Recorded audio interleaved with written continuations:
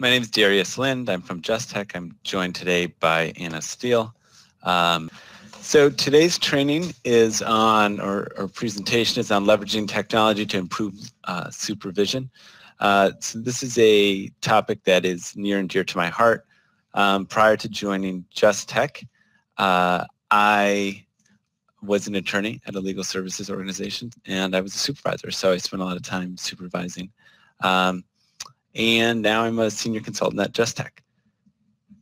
Anna. And so my name is Anna Steele. I'm the Director of Consulting here at Just Tech. Prior to joining Just Tech, I was also at a legal aid organization. And for me, kind of why I really wanted to talk about this today is on one side, right, Just Tech is a distributed team. We have folks all over the country. And I wanted to make sure, and this is something that we're using regularly and talking about regularly, right, how we can best use technology to kind of work together, and as a supervisor, how I can supervise the folks on my team by using technology. And then also the work that we're doing with legal aid providers around the country, right, and looking at what folks have been doing and has been working really well throughout the community, and kind of translating that into this presentation today. So the kind of techniques that we're talking about today are both from our own experiences and experiences of folks that we've worked with, and hoping that folks will find this useful. If you have any questions, feel free to enter them in to the questions box in GoToWebinar, and SART will help facilitate those throughout. Yeah, the other thing I wanted to say that I think is interesting about this type of topic is that I think it helps us bridge a little bit of the gap. And like I said, I was a practicing attorney at a legal services organization. And sometimes, not always, and not with every program, there is a sort of a separation. So on one hand, we have our case handlers who we're just trying to handle cases.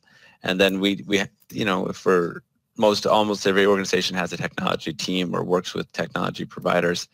And sometimes those processes are working in parallel, and they're supporting each other, but they don't necessarily integrate. And so what I like to think about is how can we maximize and integrate those experiences so that we can get a better outcome.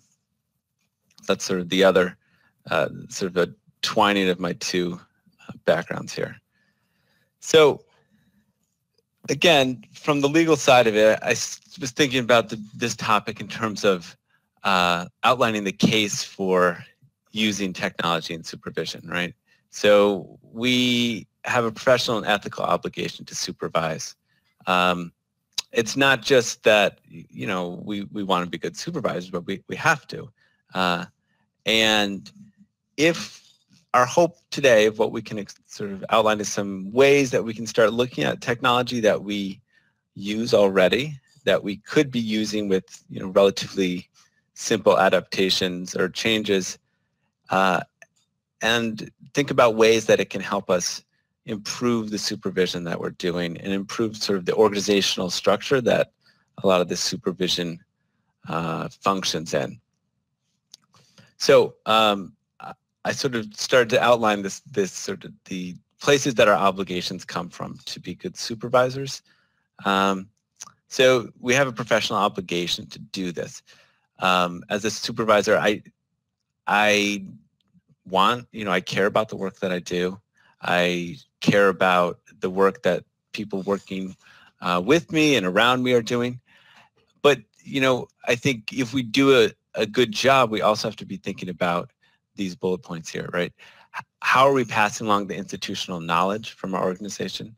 So all of the people that Anna and I see in our work, and that I saw when I was practicing, were, you know, there's these organizations that have tremendous years and years of experience. Sometimes how we communicate what people in the organization know and how we share that knowledge can be challenging, because it's not as easy as sitting down and having a conversation. And sometimes we can, in this environment, we can find some tools to bridge those gaps. Another sort of part of our professional obligation is to improve those outcomes on cases.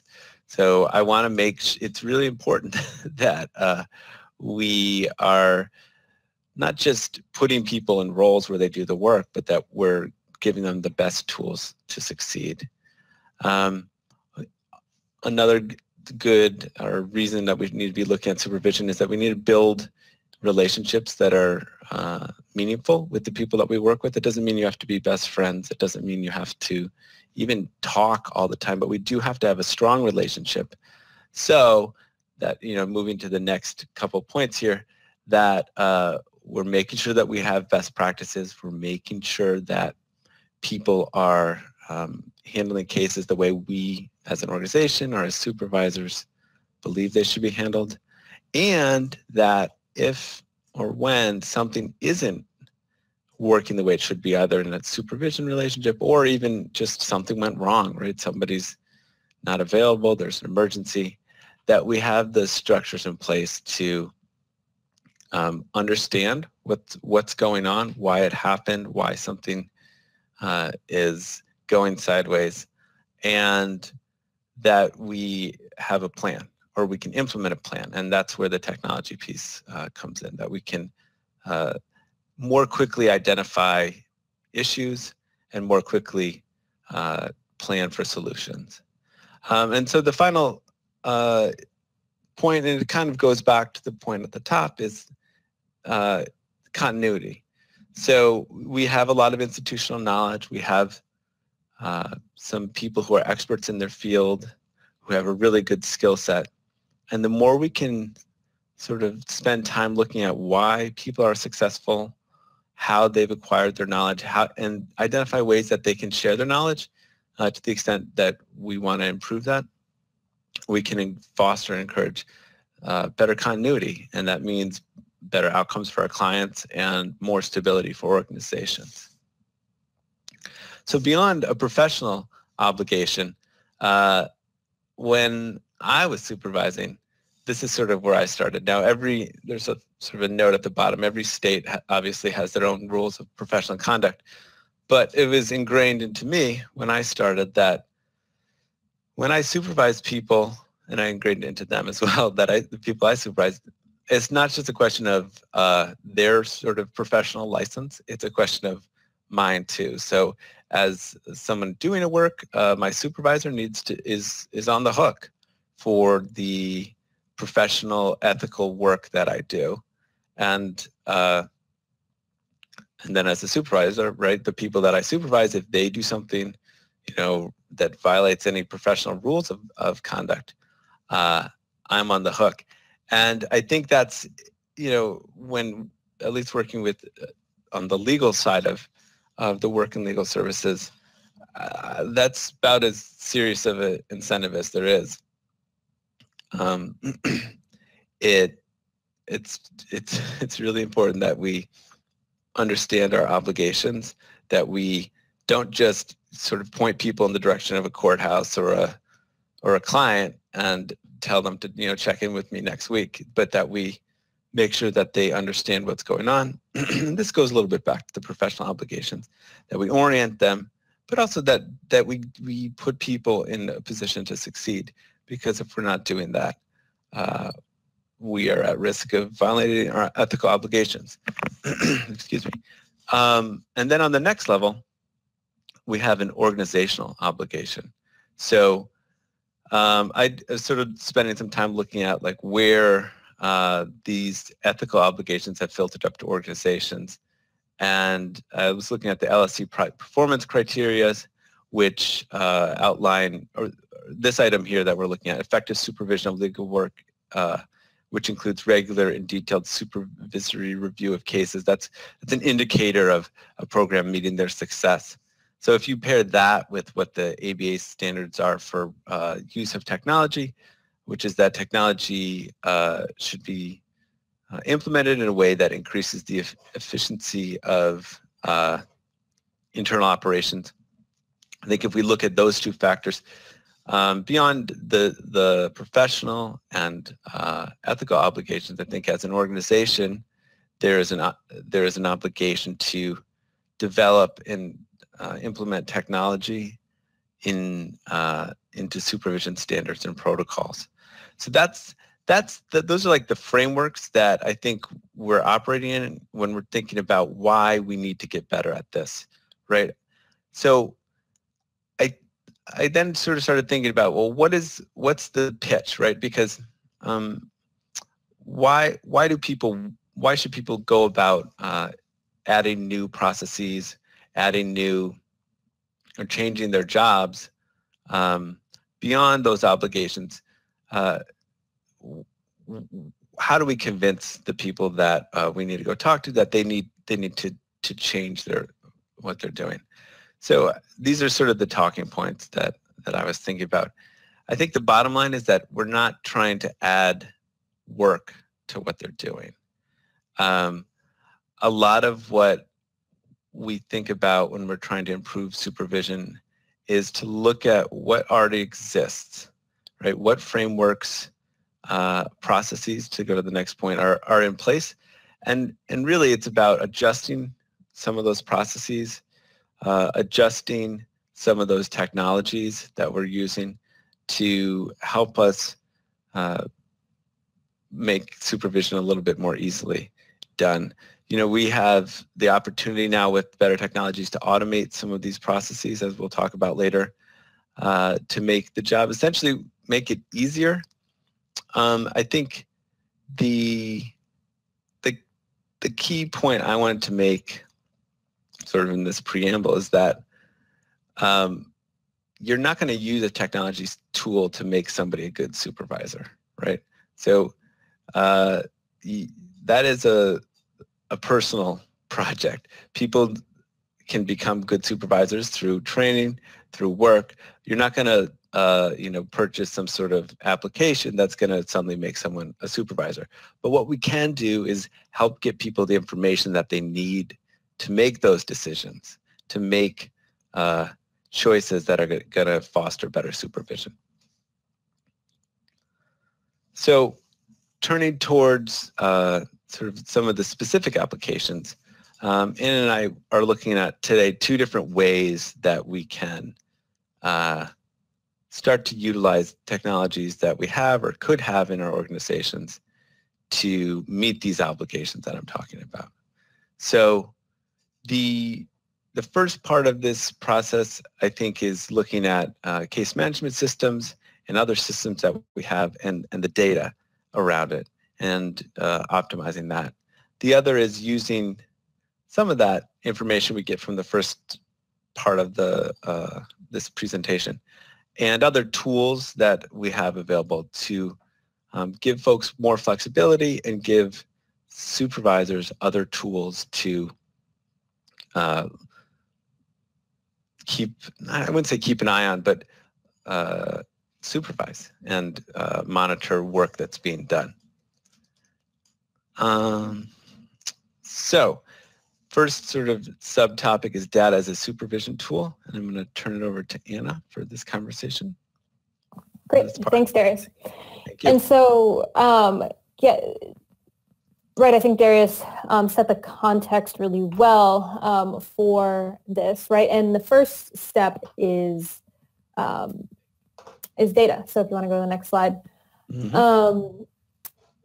Right, so why does this matter? I think that Darius got into that really well. So how can we make this work? I think, most, if not all of us are using case management systems, whether it is an Access database or are doing some sort of case management, right? Whether you're using an Access database or a full-fledged case management system like Legal Server or PICA, we have a ton of data in there, right? We also have data in other systems. I'll talk a little bit about phone systems and the way we manage documents as well. But we have the information we need, and now we just need to figure out kind of how to manipulate it. And I think it's important to just remember that the data points us toward answers. It's not necessarily going to give us the answer, right? It is not a crystal ball. It is not, the data is not something that we can just look at once and make all sorts of conclusions based off of, right? It's a piece of the puzzle and can help point us towards what we want to do.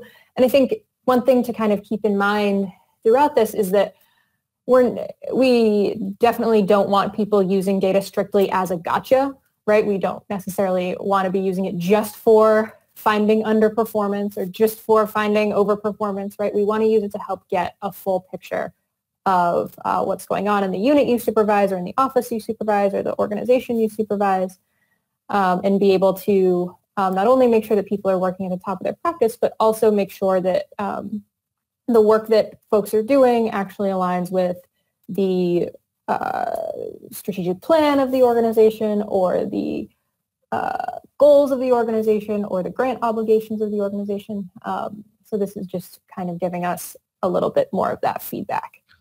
Yeah, and if I could piggyback on it, I think it's a little bit, when we're looking at legacy data and case management systems and trying to sort of inform supervision and best practices, I think it's almost a little bit of a third rail that you have to be really careful with, right? I mean, it's important to emphasize it shouldn't really be used. I mean, I guess organizationally you can decide this, but like our point is not that it should be used for that gotcha analysis, but rather that we can plan a little bit better if we understand the casework that's going on, and we can identify places to improve, both by looking at successes and looking at things we want to do better. But I almost think that on an individual basis, it's probably less helpful than it is on a large-scale basis. I know that, and I'm just going to switch to the next slide here, but I know that like with case management systems, we have, let's say, 20 years of data. A lot of programs have at least. So you're not really looking at like what an individual's work might be, but more like what do we know about our organization and how it does this type of work. I think that's tremendously informative. Yes, definitely. And I think, right, that the LSC funded folks on the call today, right, this is all very much baked into just general operations, right? Case management systems are second nature to all LSC programs, and I imagine many of the other providers out there as well. But the requirement to have these case management systems lays the groundwork really nicely. So when we look at the case management systems, right, just because we have one doesn't mean that we are fully leveraging it for supervision purposes, right? So places that we want to think about having either policies or robust development in our case management system include timekeeping or ways to keep records in a case, whether that is for like your day-to-day timekeeping or only fee generating or cases or attorney's fees, right? So there's many organizations are keeping regular time, right? And that is a treasure trove of information as far as supervision goes. Ticklers or minders and calendaring, right? Again, there's a lot of great information that can be pulled out of the tasks and deadlines that people are setting for themselves. And while obviously a lot of this information can be found in folks' calendar, Outlook calendar, or Google Calendar, right? Being able to leverage the case management system to be able to aggregate some of that data can be really useful as well. SMS messaging and other communications, we'll talk about that in a little bit, but making sure that, again, if you're using your case management system as a way to communicate with clients or other staff members, that we have really good data, even if that data is just the text messages themselves and the fact that they have been sent. And you may also want to consider, right, how do we automate or reporting, and how do we get the data out to folks, right? I think that an important piece of this entire conversation regarding data and supervision is transparency, right? So as a supervisor of a legal unit, if this is something that I'm addressing with my team at our regular case acceptance meeting, right, I want to be able to share out the aggregate data about how our team is doing as far as our goals or outcomes or closing cases this month, or it's the end of the year, how many cases do we have to close before the end of the year, right? So making sure that we figure out either some way to automate or display the information so that it's so that we're transparent and it's regularly available. Yeah, and along that line, earlier I was speaking about sort of the divide between tech administration and legal work. And I think you sort of see that a little bit between legal work and sort of grant management or reporting. And I think this is another way to bridge that gap because, ultimately all three of these things need to work in concert with each other. So, as a case handler, ultimately the number one obligation is to provide excellent legal work. But having information about the work that's happening in as close to real time is going to be informative in terms of how you handled that, let's say, case acceptance meeting or planning meeting or supervision, check-in meeting, right? So I think getting all of these systems in place that Anna's talking about are sort of a baseline to understanding what's going on. And so today I really want to address some of the kind of low-hanging fruit in our case management systems as far as data goes, right? Like we all have some sort of timekeeping or activities or notes that there's something happening on a case, right? Most, if not all systems have open and close dates for cases, right? Types of cases are your problem code. Cases have people who are assigned to them as a handler, right? There are many different ways to track this, but cases have outcomes, levels of service, close reasons, case goals, right? So what happened as a result of this case or is expected to happen as a result of this case?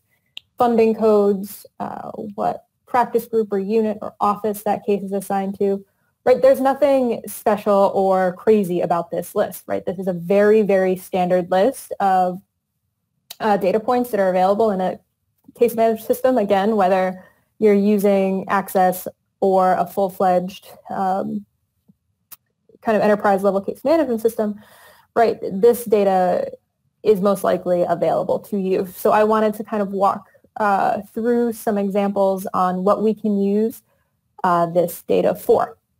And before we switch to the next one, Yep. To sort of emphasize or piggyback on that point, I think when we're talking about sort of our history of data, because this is where sort of I got interested in this initially, was that, I would know that we have, years and years worth of records about cases, but I knew very little about like what we could glean from that. And so what I think is interesting here is it's just a reminder that you don't need like detailed time notes and timekeeping notes on every single case to start to learn about what has happened and what you could improve on or what you're doing really well. Because all of these data points are ways that you can slice and dice the data to help you understand a little bit better what's going on. And so so all of the data that you'll see here is all made up. I didn't pull these from anything in particular. I messed around with some numbers in Excel. So just wanted to throw that out there. So again, starting with the basics, right? Most of us on this, in this training today have probably done something similar, right, to this. In a given time period, how many cases have we closed in each of the standard legal problem code categories, right? This is not crazy. This is not innovative. This is not, should not be shocking to folks.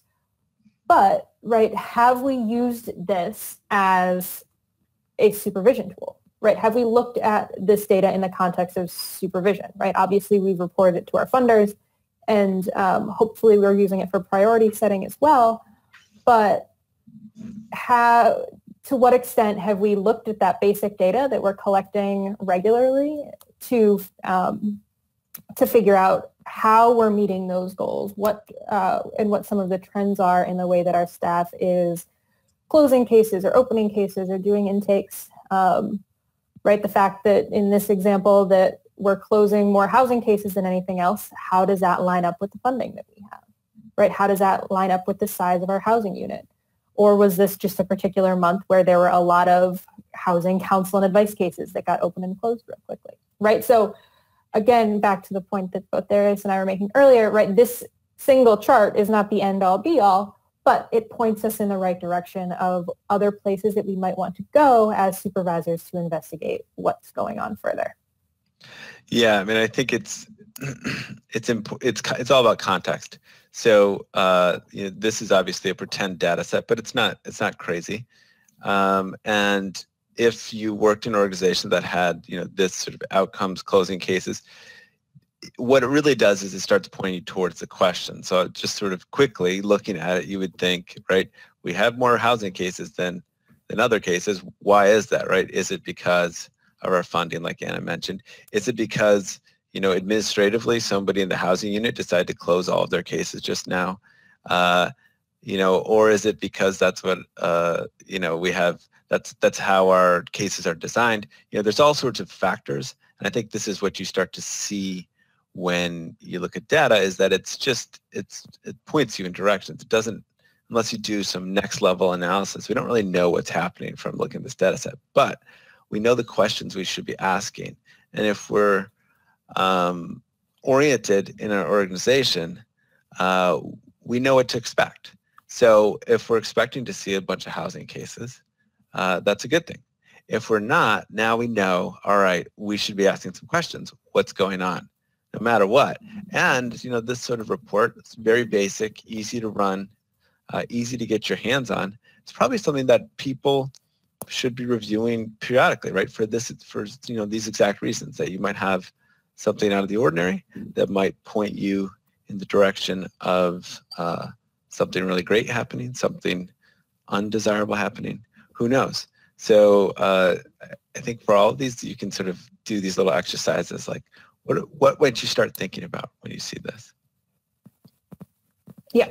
And so the next 3 slides here are all addressing the same issue, right? Again, nothing is kind of crazy here. So we have our close reasons for a case or level of service, whatever your program calls it, right? From counsel and advice to extensive service. And again, that case type, right? So, any of our family law attorneys on the call, it's no surprise that extended service family law cases are, there's a lot of time being put into those, right?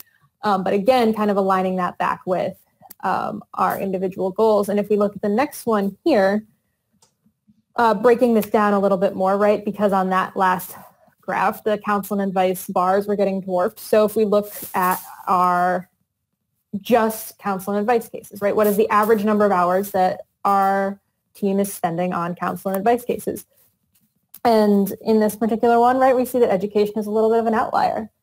And again, that could be for a number of reasons, right? We could have an education advocate who spends a lot of time really getting to know the clients and on the phone with the clients, even though it's a counsel and advice case, right? We could have an education advocate who may not necessarily be overly familiar with those closing codes, so has been closing something as a counsel and advice, which may have been supposed to be brief service, right? So again, just a quick snapshot of something as basic as what is the average number of hours that our advocates are spending on these types of cases can help make that judgment. Yeah, and when I look at this, I think it's all about those questions that it makes you ask, right? To emphasize the point from earlier, which is just, again, if you're oriented in an organization and okay, our education cases, that is how they work, then that makes sense. And if not, you start going through your sort of list of questions that it would have you ask. Yep, and the same with the next one as well. This is just only your extended service cases, right? So then again, gives you a good idea of where things are at with extended service cases, and again, also allows you to continue to acknowledge the good work that the people you supervise are doing, right? And making sure that because that's, one of the many things that's important about being a supervisor is making sure that, people know that the work that they're doing is appreciated and it's good work, right? Especially in the field that you're all in, right? So I think that just being able to continue to reflect that is important. Yeah, I also think, that in a rubric or a report, sorry, like this, this is where you really need to look at like your program priorities and your funding, right? So let's just go with the assumption that I don't think the family law case would be quite that long, but let's just go with the assumption that you're spending an inordinately long amount or a high amount of time on contested family law cases. So then I think it's the exercise is to go back and look at like, okay, is that the plan, right? Or is that straining our organizational resources, or the staff members that we supervise? Is it straining them, right? Did we plan on this, right? So if we know that we're spending a lot of time on these types of cases, like, did we plan on that? And if not, how can we make those adjustments? And that's the sort of supervision that really needs to start happening. And we have that data. So that's what's sort of the exciting idea about it, is that we can start looking at it. And we can say like, oh, okay, I know that this one case, and that's why this data is so high. And so we can filter it a little bit, right? You could throw out, if you do some more statistical analysis, you can start to adjust those numbers a little bit to get a sense of like what is normal versus what's an outlier.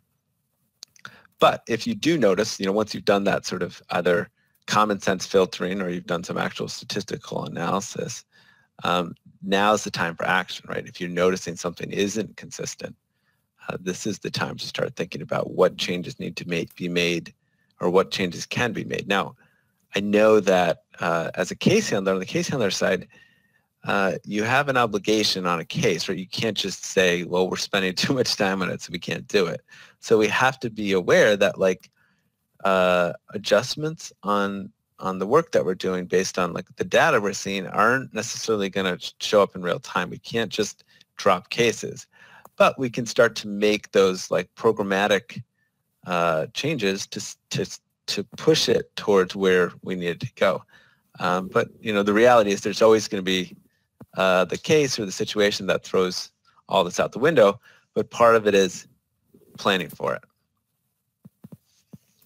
So the next one, as far as kind of low-hanging fruit for data points that are easily accessible, we've got an average number of hours on a closed case with a particular type of outcome, right? So in this report, we can see how much time, right? So you could do an average or you could do a total, right? How much time are our case handlers spending preventing eviction? How much time are our case handlers spending getting people through bankruptcy, right? And again, just two very, very common, very easily accessible data points that that you can use to match those priorities. And, do you have anything else on that one? Okay, yeah. No. And then, so away from cases, right? So we do our case reviews with our unit, right? We talk to folks about how the cases are doing, what the different statuses of the cases are, and kind of can look at some of the data that I just kind of went through. But then the next kind of place where we can look at someone's timekeeping and activities, right? So again, really accessible data, right? How many hours someone worked in a given week or pay period, right? And what types of time they logged.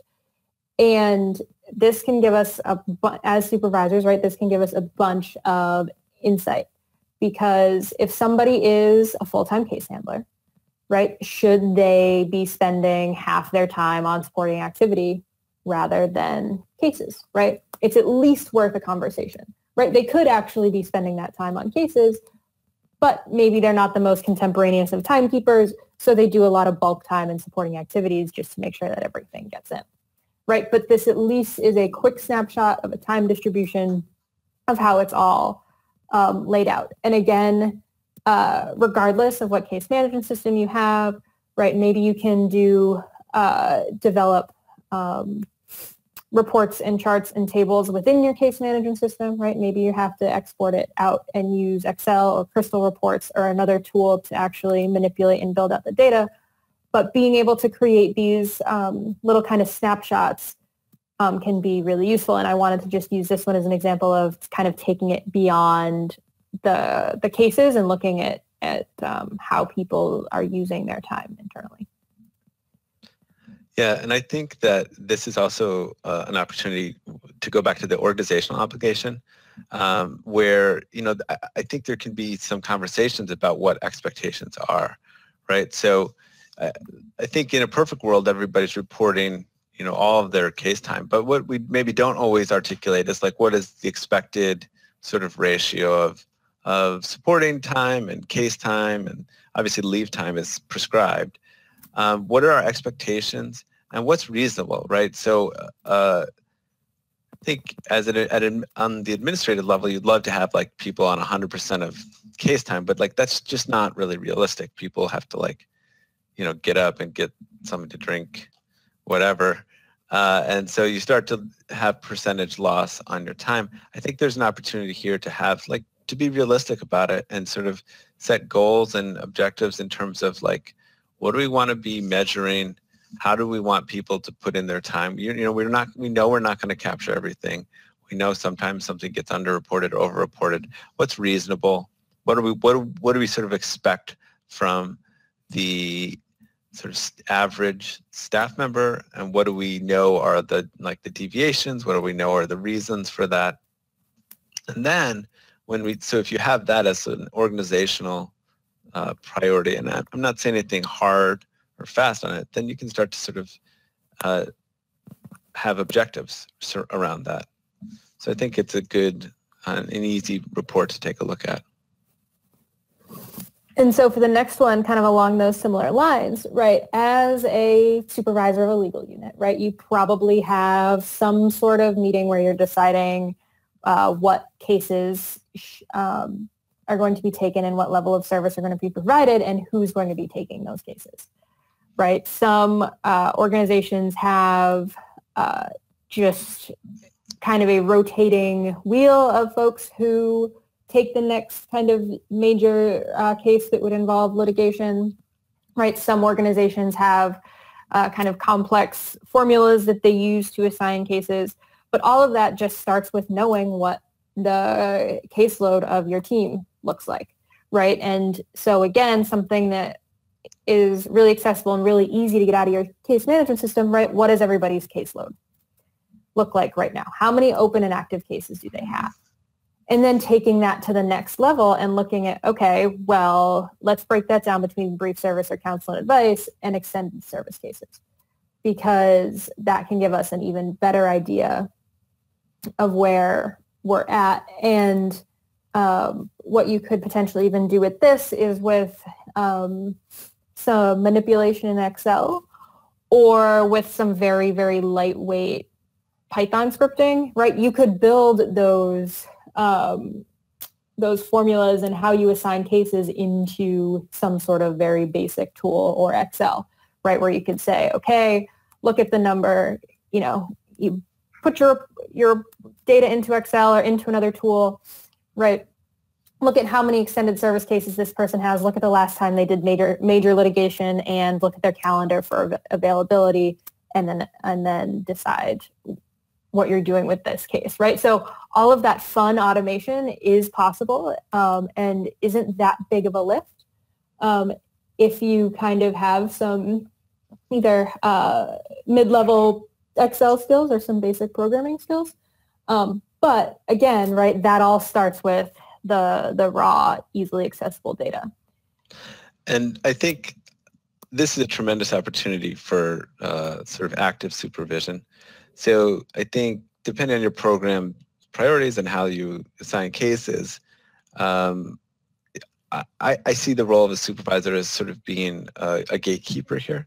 And so if you have the knowledge about what types of cases we have, so right here, the case acceptance, and also the information like the other previous slides, I sort of know from personal experience, I would have certain staff members that I worked with who just like had it ingrained in them that they wanted to help people. So if they were, you know, meeting with people that day, they would come out with, you know, a higher number of cases that they, you know, absolutely wanted to have opened, versus another staff member who maybe, you know, just has a different approach to it. I'm not saying one is right or wrong, But you could then end up with a disproportionate amount of cases being assigned to somebody because they just feel really passionate about it. And part of what we needed to do and what I would do when I had this type of information is I can look at it and I can say, okay, well, this is what I know about your current caseload. And, to go way back to the beginning in terms of ethical obligations, like you want to make sure people aren't overburdened, right? They have to be able to, effectively handle their cases. So we can't always say yes. And as a supervisor, you have to use this information to sort of help you be the person who says no to a case or no to an assignment or a special project, because we have to, our what I would say is our ongoing obligation is to our existing clients, right? We have to provide the best level of service that we can and to meet our obligations. So this is the sort of information that you should be providing to supervisors, and supervisors should be reviewing to help them make that decision when they're deciding, where a case goes or how you reassign cases. It's really important, and maybe the most important thing beyond just all the other sort of like day-to-day things, but in terms of like programmatically, I think it can make a huge difference. And sometimes it just ends up happening organically, which can sort of be like a personality-driven process, and isn't as friendly to these charts. And so the last one here is kind of that taking it to the next level that we were both kind of referencing. And so this is a screenshot out of Legal Server's help documentation on their forecasting tools. And so what they have done, right, is they've taken some of the guesswork and need for more sophisticated data work out of the hands of our supervisors, right, and created tools within the case management system that help us figure out kind of where we're at in a particular case and how it's working. So this particular example, right, is looking at how this particular set of cases stacks up to similar cases as far as the number of hours that have been spent. So again, kind of taking it past to that next level, past that like standard kind of, this is the information, right, manipulating that information and working with it, right? So fortunately, Legal Server has these tools built in. Feel free to reach out to them if you have any questions or want to get a little bit more information about that. They also have documentation on their help site about their new forecasting tools. Right, because not all of us are lucky enough to have data analysts or data scientists on our team. And while I definitely would say that it's not a requirement to have data folks on your team, it can definitely be useful to talk to some or contract with one for a discrete research project, and kind of look through your data quality and what you can do with your data and getting information out of it and doing cool things like the forecasting here. Yeah, the last thing I'd say on the data is I know everyone's got different sort of setups, different programs, and different sort of capabilities of their case management systems or databases. But and some of the refrains that I've heard when I've had these conversations is just that like the data's not good enough. And I think it's important to just remember the point that we've made earlier that like it's not just a matter of whether or not you have time entries, right? There's other ways we can pull it out. And the other thing is you can also like apply some sort of, again, common sense filters, right? Okay, we think historically we've, under captured time. So we really want to know case time. Let's assume 20% underreporting. What does that look like? What do our hours look like then? Right? You can do some real basic manipulation of that data that might start to like, I always think about like, when you look at it, does it make sense, right? And so if you play with that a little bit, you can start to see, you can make some assumptions and see what might make sense in that. And then it becomes another piece of the puzzle. It's not an answer, it's just a piece. Next one. Yeah, so outside of our case management system, right, there's places that we can go to start building out the data more, right? So we have our case management system data right now. What additional information can we layer in with that to tell us an even better story and to paint an even better picture of how folks are getting their work done? right? Many phone systems include pretty sophisticated call logs, right? So you can look to see how long people are on the phone, right? We're not looking at listening in, right? We're not looking at like tracking who they're calling, right? Just simply like, how long does it take this person to make an intake call, right? And comparing that back with some of the data that we're collecting from the case management system. And the same thing applies for text messaging, right? If you're text messaging through your case management system or through some other tool, right, you have that data available to you in aggregate so you can look at how folks are using it and layer it into that case management system. And if you're not using your case management system or another kind of enterprise level text messaging tool, you should definitely consider doing it just simply for the quality assurance for building that case record and for the data that's available. And did you have something to add there, Darius? Sorry. Yeah. It just reminds me that when I was supervising, I had one staff member where they're like the call time, because you could see how long people were on the phone, they were just like the front desk in that person. And they got amazing results. So like they were doing something really effective, but it always jumped out at me, like the amount of time on the phone was so disproportionate to everything. So I guess my point is like, it's not a good or a bad fact, but you got to look at it in context and you can get some interesting information there. Yeah, definitely. And kind of the final place that we can look at is our document storage and our document management, right? To layer in with both of our communication logs and the information that we're getting from our case management system. So not only do we want to make sure that people are complying with our existing policies, right? That they're supposed to be putting their case-related documents in a shared workspace as opposed to a private folder on their desktop, right? We can look at the content generally, right? Look at the contents of the folder, right? Not what's in there, but how much is in there, right? SharePoint, Box, and Google Drive all have different kind of reporting levels as far as that goes to see what the makeup is of directories. So how many files are in those directories and how often they're accessed and things like that. Again, all to different degrees. But it can, again, that can be a really interesting set of tools and data that's available for creating that kind of full supervision picture. And so before we kind of get into some other pieces, right, just to kind of highlight some of the tools that I've talked about or the in this section that you may want to look at more.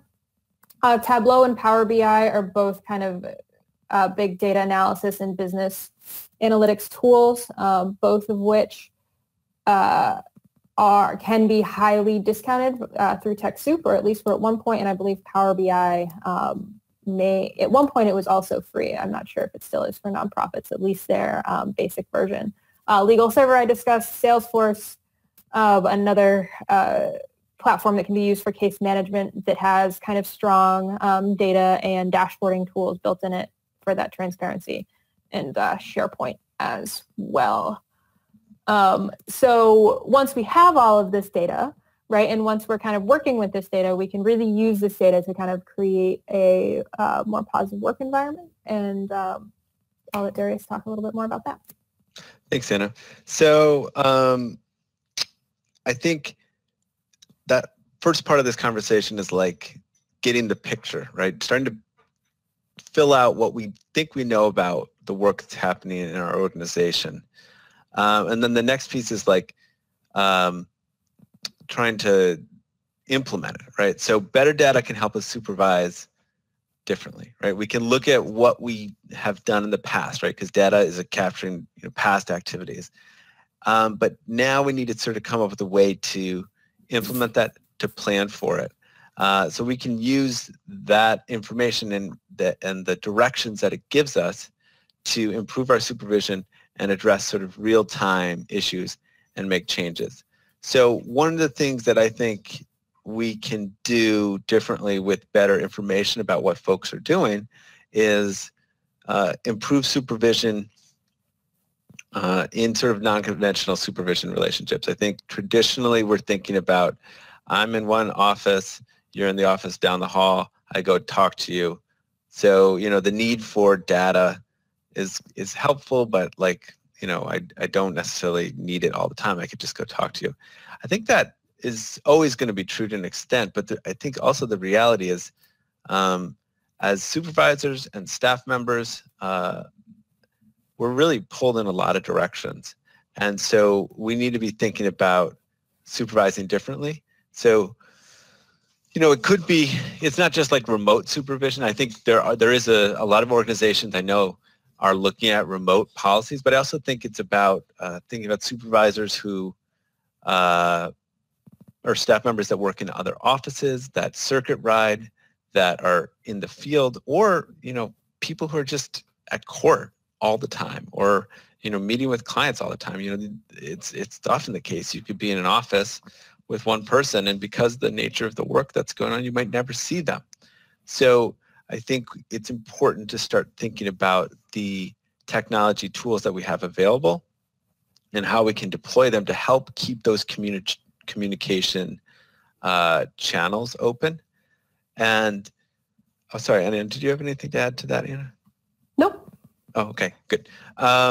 So at the same time, in these sort of changing supervision landscapes, we do have these challenges, right? How do you know folks are really working, and how do we balance that, right? How do we do that without micromanaging, and how do we make sure people are sort of working in the best collaborative way? I think this entire conversation is a balancing act, and I said this earlier, right? We don't want to micromanage people. Everybody's different. Everybody has different habits. What worked for me, I didn't, the person I supervised and I talked about earlier was on the phone all the time. That's not my style, but it worked really well for them, right? So it's not apples to apples, but we can put in some tools to help us understand what's going on and have people be on the same page. So, to do that. Question here related to those challenges. When you're putting in place a new telephone system or something that is going to collect a lot more data, how do you really set that up to be successful from a change management perspective, so that your staff doesn't feel like you are becoming part of a surveillance group on them? Like, how do you do that effectively? Yeah, I think that's a great question. And so I think part of it is just having a sort of open conversation about what we're trying to do, right? And what the objective is. And I think it's about framing as much as we can, framing these conversations in terms of like better outcomes for our clients, and not micromanaging, and really acknowledging that, like what I said earlier, that it's not apples to apples. What worked for one person doesn't necessarily work for another person. You really, really don't want to get into the world of like policing individual work styles. I mean, that sounds nightmarish. That's not supervision. That's not good supervision at all, right? There has to be room for individuality. I think there has to be acknowledgement in the legal environment that there's an art to it. It's not a science. It's not input A and B. There's an alchemy to it. So I think acknowledging that off the top is important. But, I think there is going to have to be that little bit of that reconciliation between, maybe just making people aware that is happening. I think that's important. You don't want people to be surprised after implementation that people have a different set of data. Anna, any other thoughts on that? Well, and I think, and just setting the boundaries too, right? Like, this is the data that we have, and this is what we're not going to be doing, right? Like, we are not going to be popping into your phone calls unexpected, right? We are not going to be reviewing transcripts of your phone calls, right? Like, this is strictly to be used for X, Y, and Z reason. And at any point, if you're interested, like, you can request to see it. Like, you can request to see the data that we have. And just, in making sure to have, like any technology implementation, that you're getting a good spread of people in the room to make the policies and have the discussions around the implementation.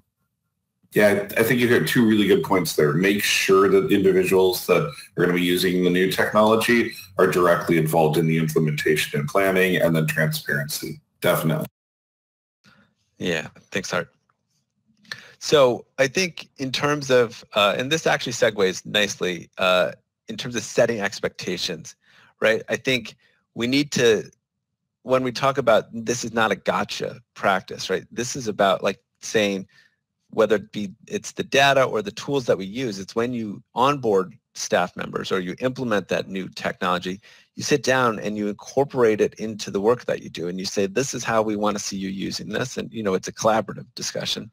This is what we know about the casework we do. This is what we know about these systems, and this is how we want to use it.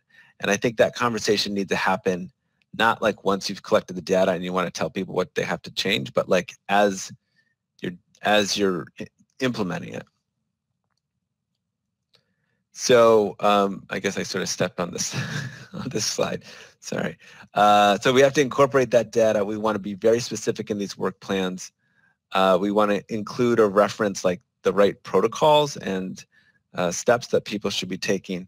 And in a supervision relationship, organizationally or one-on-one, we want to regularly update these plans. So it's not enough that every 5 years we overhaul our plan to update new technologies or new data that we have or incorporate this or that. It needs to sort of be an organic process that's reviewed regularly, and that needs to be part of like an organizational priority. Otherwise, it doesn't happen, right? You get it, it happens once, people sort of pay attention, and then there's attrition after that. And that's almost worse than doing it at all, in my view.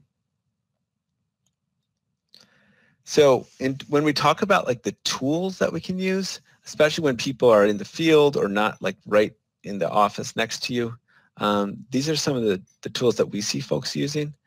So I'm sort of talk about it sort of specifically, but one of the advantages I see and that Anna and I see for our clients is that there's a lot of emails that people get during the day, and it becomes like the one place that people communicate about everything. And it can be very difficult, especially if you're busy and you're not just sitting at your desk reading your email all day. It can be difficult to filter through those in a way that effectively identifies what's, an announcement about somebody's birthday and what's like an emergency, right? Because it's just that they're all sort of buried in there. You can do some stuff with priorities or folders or filters, but like it's not the slickest solution. Having said that, looking at this list, you probably don't want to implement every single technology at once to help address these, because that's going to be just as confusing as a really, really cluttered email box. So one of the things that we've seen is moving to some chat applications, whether it's Slack or Microsoft Teams, where people can have dedicated channels for those communications, and that can help cut down on sort of trivial communication chatter, and it's sort of more of a opt-in situation where people can go access it when they need it. And of course, the way all of these tools are leveraged is dependent on how folks and how organizations set those priorities, right? So again, it's about setting the expectations. If we decide we're going to use Slack in an organization, we need to tell people when they should be using Slack and how they should be using it. It's not just that we have it, right? When should I be sending an email? What sort of communication should be in a Slack reference? How should I use, like I showed up here, these different icons? There's all sort of ways that we can think about it, but it needs to be inclusive of your entire staff, because you're going to have better results, and it needs to be communicated clearly. Anything to add on that, Anna? No, I don't think so. I think just one really kind of creative use that I've seen of Slack or that similar kind of messaging is there's a software company called Glitch, and they are very transparent about their policies, which is why I've seen this. And what they do is they have a designated Slack channel where you like check in and check out.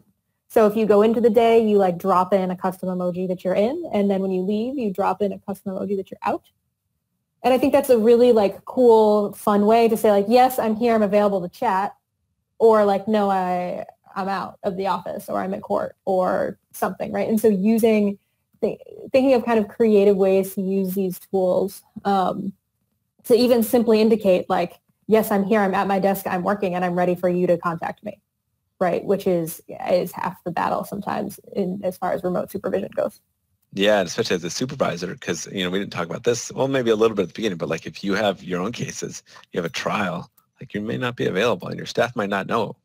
So having some channels where you can communicate that sort of information is good. So briefly, tools that we've seen deployed in this manner, different chat applications, Teams, Google Hangouts, Skype, Zoom, all have been used. I should have done GoToMeetings. I'm sorry, sir. Let's see, different project management tools. I think the key thing here, and I touched on it earlier, and Anna and I get a kick out of this, is we don't want to do it all at once, right? Like just pick some of these tools and implement them. They're not, one of them or all of them are not going to solve all your problems, and they're probably just going to create more. Any other comments on this one? If you were going to jump in and just try two of those tools in an organization that really doesn't use any of these, what two would each of you recommend? So I would say I really like, I like Slack a lot, but if you are using Office 365, Teams is a pretty good solution because you can do those sort of side conversations. You could have dedicated sort of like practice group conversations. You can have one-on-one conversations. You can do video conferencing. It's all sort of built in there, and you can access SharePoint and documents through it. Like you can share them, interact with them. So I really think that would be a good answer, and that kind of goes with SharePoint. Skype, I think Skype for Business is going away soon. So, I know a lot of folks use it, but they say it's going to get phased out. I don't know. We'll see how that goes.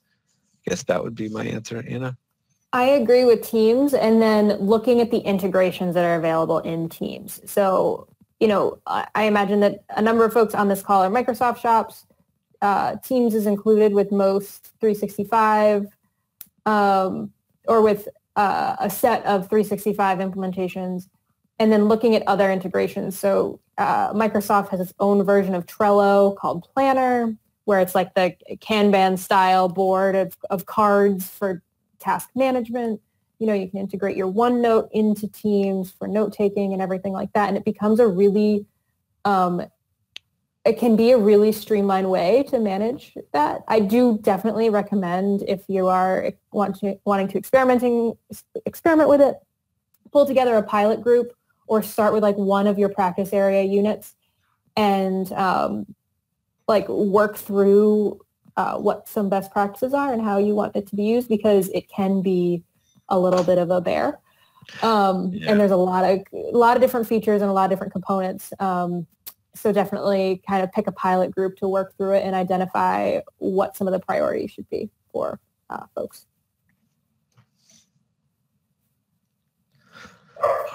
All right. And Anna's dog also agrees. Final thought. So I think I said this earlier, but and this goes to that communication piece that Sart sort of asked about. Is look, these are tools to help us do our jobs better, right? They are not going to replace the work we do. They're not going to replace the individual qualities that staff members have, and you shouldn't, right? That's not the point. We want to sort of maintain this healthy balance between not being a surveillance organization at all, but still, I think there is room to dig a little bit deeper and, be a little bit more thoughtful in how we implement and collect information to help everyone, maintain that healthy balance. And then, continue to look at, how tools are changing, how data is changing to make sure we're innovating and we're doing the best work. Anna, any other thoughts? No. I think that's great. Oh, go ahead. Nope. I think that was a great way to end it. All right. Thank you. Thanks, everyone. Thanks, everybody. Thank you, Just Tech, for putting this together. As a reminder, the recording for this will be available on our YouTube channel here within a few days. We've got 3 more webinars coming up through the end of the year. They can be found at lsntap.org/events. Thank you and have a wonderful afternoon.